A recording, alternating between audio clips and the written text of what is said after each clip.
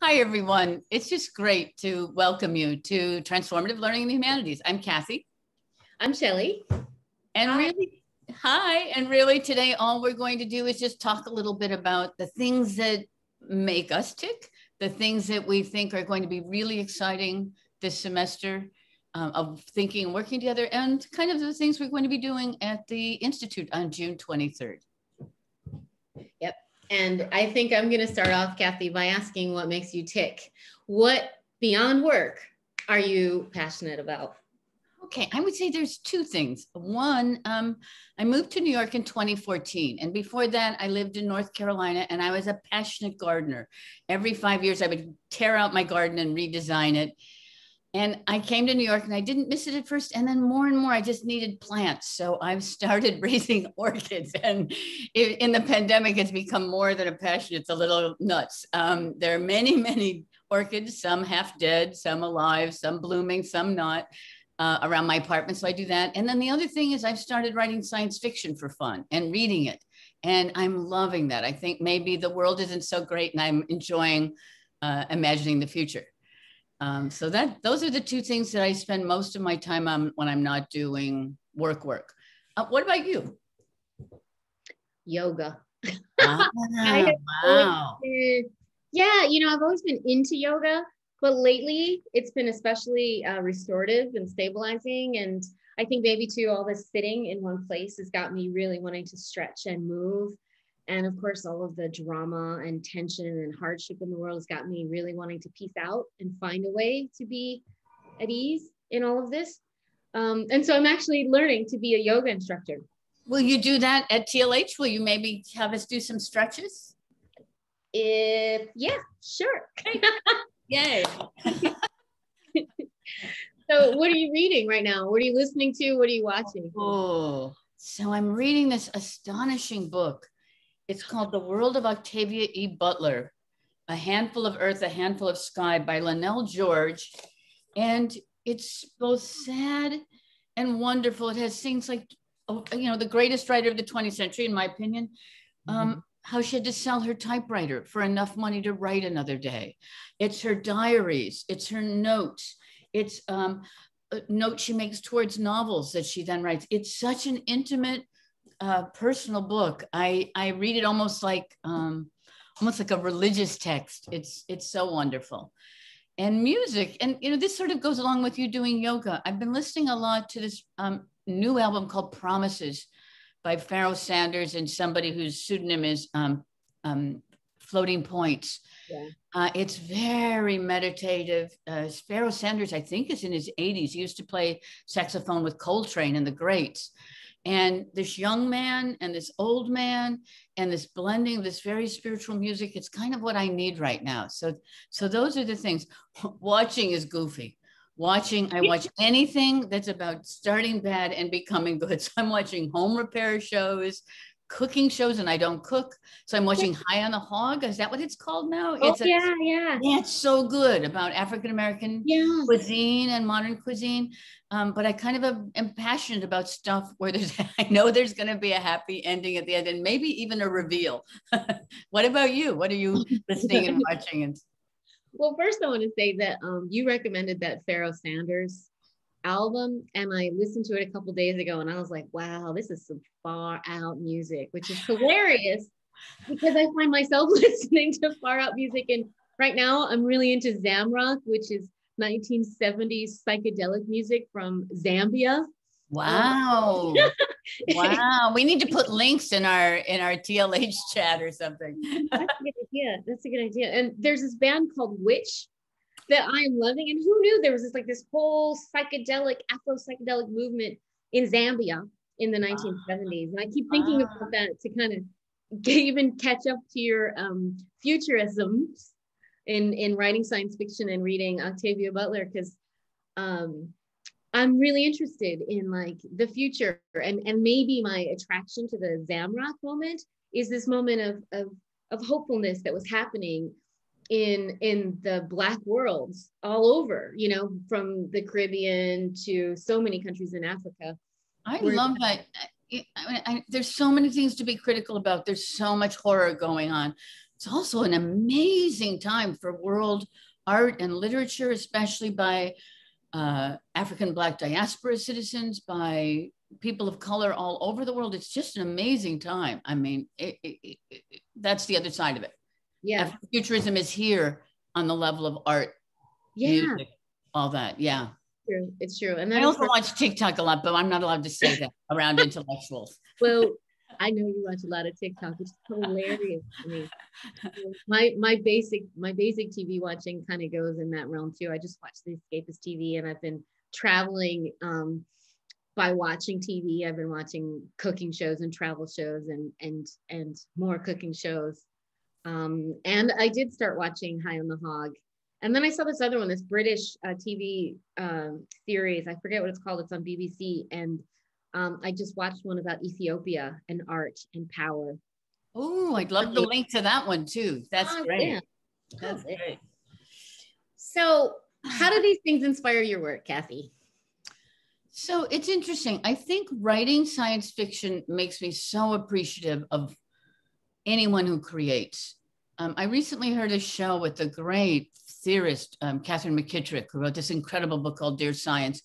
And our colleague, Ruthie Gilmore, was on the show. And she said she loves working with artists and with athletes because they know you have to work and work and work and work and throw things out and practice and plan to make something happen. And that's how social change is. You can't just critique. You have to go from there and do something. So I think that the work, even with my pathetic, tired orchids and trying to get orchids to bloom in New York, where my light is bad and in my 1-bedroom overheated apartment, nothing quite grows right. I think that and writing science fiction and being a very poor amateur writer informs my sense of seriousness and respect. That's about what I bring to the humanities and the arts, and also what I bring to my own academic work. What about you? What does yoga do in terms of your own work and scholarship? You know, I'm tripping on your answer because I was thinking about this, you know, as we were talking about making this video for TLH Fellows, and I was thinking about what inspires me, and I want to build things too. It's so funny that we didn't really talk about this completely. Oh, non-rehearsed. I want to build things, and I realize that the things that I have to build, the materials I have are ideas, and this is where Twyla Tharp, the dancer and choreographer, comes to mind, because she says the same thing in her book, The Creative Habit. She says that creativity is a discipline, it's a practice. And maybe that's what yoga is doing for me. It's helping me find some discipline when I can't, when I have so much trouble focusing on some of the other things that I more traditionally can discipline and focus on.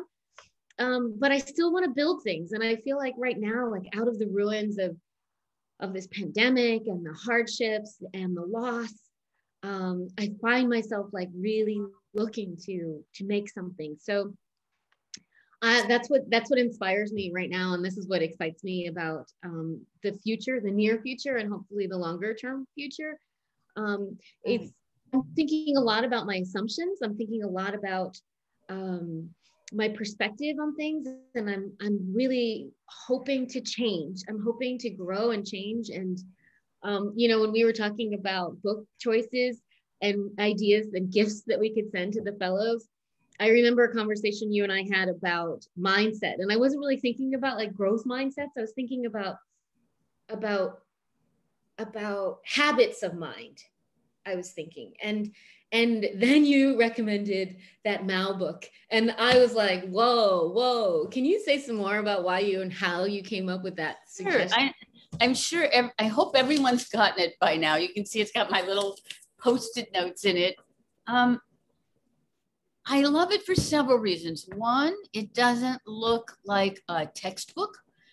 I mean, you open up any page and it's crazy. The colors are crazy. The typeface is sometimes white on black, sometimes black on white, sometimes multicolored. But he has this idea that if you're going to change your life and your work, you have to do it within constraints. You have to think of, and this is what every builder does. This is what you do in yoga. It's your body is your constraint, as well as certain formal rules of yoga. Me raising my pathetic orchids in this apartment, or trying to be a science fiction writer when I'm an amateur.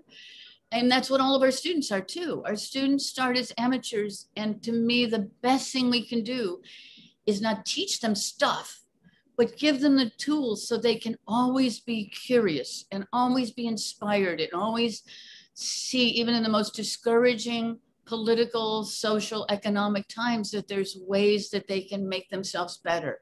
And I don't mean pull yourself up by the bootstraps. I mean thinking critically about the world and thinking about how I can shape myself in the world. As Mao says, 24 principles for designing massive change in your life and your work. And I love that a change in your life and your work can be a massive change, not only in your life and your work, but in the world. And I love it that he both gives you rules and then breaks the rules. And I think for our group of 51 fellows, I believe we're going to be warriors. I believe that CUNY, more than any other institution in the country, is the place to model a new form of teaching, where teaching and social activism and thinking about a better society and creativity and building are continuous. But that requires us to think of ourselves differently as teachers. It doesn't just require students to think of themselves differently. It thinks about us to think of the classroom. Bell Hooks says the classroom is the most radical space of possibility in the academy. I believe that. And but most of us are afraid to take that risk. And Mao is very good at pushing us to take risks, including it failing and saying, okay, so what did we just learn from that one? That was a flop. So what did we learn from it? So that's my thing. What about you? What about the books that you like most for that we're going to be sharing with other fellows? I'm getting like tingly all over just thinking about it, actually. One, because that's what, like this Twyla Tharp book that's like all in my head. She says, as a dancer and a choreographer, she says that to think outside of the box, we begin with the box. Which is cool, which is kind of like what you're saying about Mao. And it's so funny that this kind of changing habits of mind or approaching habits of mind and actually thinking about the discipline of building and creativity is so similar and different at the same time. And I'm excited about the Lost and Found books too. And I'm excited about them particularly because it's CUNY professors and trailblazers. What were you going to say? I was going to say I matched the books today. I didn't plan that. See that? Because you're against a Lost and Found background. Mm-hmm. And not only that, I matched the books because I've been worshiping on the, the altars of Audre Lorde, June Jordan, Toni Cade Bambara, and Adrienne Rich since forever. And to find myself making my career at CUNY, where they launched their academic careers, where they set the tone for, I should say, blaze the trail that we are going to pick up and follow, is pretty cool. And that CUNY's initiative, the Lost and Found initiative, actually are the people who got together and made those beautiful books that you have, is Beshert. It's meant to be. And I can't wait for us to build from that blueprint. Yeah, you and I have talked about this before, but when CUNY went open admissions in the 1970s and started the SEEK program, there were a lot of CUNY faculty members that were very, very critical and thought this would ruin CUNY. And then these 4 really famous writers loved it. So Adrienne Rich actually left Columbia to come to be part of the SEEK program. Interestingly, I don't know who those dissenters are, but these 4 writers are household names now, and they still inspire us. That's so great. It's nobody, nobody remembers those people, those haters who were hating. It's pretty true. And what's also really cool is I know we have colleagues who are also continuing the scholarly tradition of excavating that work, not just in the Lost and Found series, but I know that at least 1 or 2 of the fellows in this cohort of 51 are doing scholarship that's continuing that legacy. So we are really in good company, and we have a chance to really be pedagogical leaders, not just at CUNY, but nationally, and paving the way for the ways of public education. Absolutely. I also love the way these 4 writers were prolific, serious writers and prolific, serious teachers, and didn't see those, and institution builders, and they didn't see those as one was somehow right and respectable and one was not. I mean, they were passionate about it all. And these Lost and Found books really show the connections between those things. And I really hope that's part of the method and the message that we all share in the TLH initiative. I can't wait to see what everyone has to say about that and the other books. So what do you think about the other two books that we sent everyone? So these are also books that I hope nobody expected. One is the Anti-Racist Writing Workshop, which, unlike all this garbage we're hearing now against critical race theory, which gets it completely wrong, this is the most generous book I've read. It really is about how you turn critique into a creative process, how you ask students, where are you on your journey? How far have you gotten? How much further do you think you have to go? How are you going to get there? How did what you do in this class help you on your journey? And it's such a passionate, real way of saying, let's not start with a bunch of rubrics and categories that don't apply. Let's let students design categories for their own success and see how we can help them in that way. It's a beautiful book. I don't know Felicia Rose Chavez, but I hope maybe we can invite her to talk sometime. Wouldn't that be cool? That would be cute. And then I happen to be with a new PhD, Christina Katapotis, who's the executive director of TLH. I happen to be in this book, Ungrading, with a chapter on contract grading. About 20 years ago, I started doing research on grading and realizing what a goofy, accidental, silly system it is. It was invented in 1897 at Mount Holyoke University to make the modern woman scientific. The next organization that picked it up was the American Meatpackers Association. It's a very odd system that we all have believed in, and none of it, you say, oh, what are you doing this week? I'm grading. No one goes, yay, I'm grading, right? We all go, awful grading. And we all know it's imperfect. Also, we've done studies. There have been studies of grading, and the single most common grade given in America in higher education today is the A. It's weird. We waste so much of our time and energy, and we make students so anxious over a grade, and the most common grade we give is an A. And the wealthier the institution, the higher the tuition, the more likely the grade is to be an A. And that doesn't necessarily mean the best, most selective institutions. It just means the wealthiest ones. If students are paying enough money, you don't dare give them less than an A. Well, come on. That's not a good system. So this book is not just, it's called Ungrading, Why Rating Students Undermines Learning. We have 40 years of studies on this, and what to do instead. So it's, again, not just critique, but a really helpful book that gives you lots of different ways of working around grading. I mean, needless to say, no one's going to get fired for being part of TLH. We still have to give grades at the end of the term. Our institution requires it, but how can we do things on the way to a final grade that help our students be motivated and understanding that a grade is just a thing at the end of the class? Of course they need it. Of course it's important for professional school, all that. But what's really important is how much they're learning and how good they're becoming, how much better they are than when they started. And this book gives a lot of very practical things. It's become a movement, to our shock. People who we don't know at all have taken it up, and they're doing workshops. They're doing Twitter workshops. There's, I think, 800 people now who are part of this ungrading resistance force, they call themselves. I don't know these folks, but other people around the world are joining this. So that's going to be exciting too, to explore some of these possibilities. I'm into it.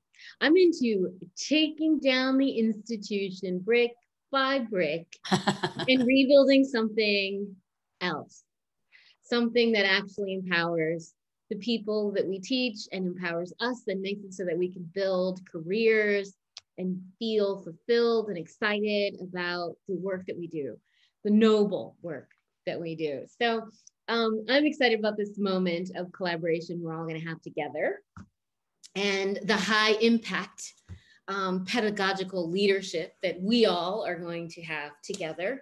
And for everybody, thank you for checking us out and for getting to the end of this video.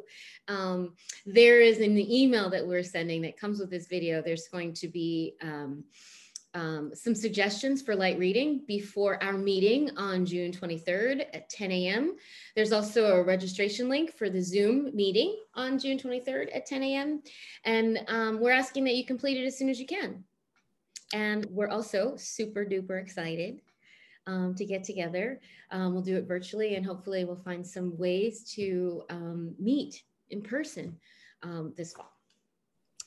Very excited. It's going to be just great. I'm 51 people from every single campus at CUNY. Incredible. Incredible. Bye, everyone. See you on the 23rd. I can't wait. Yeah, me too. Peace Thanks, out. everybody. Bye-bye.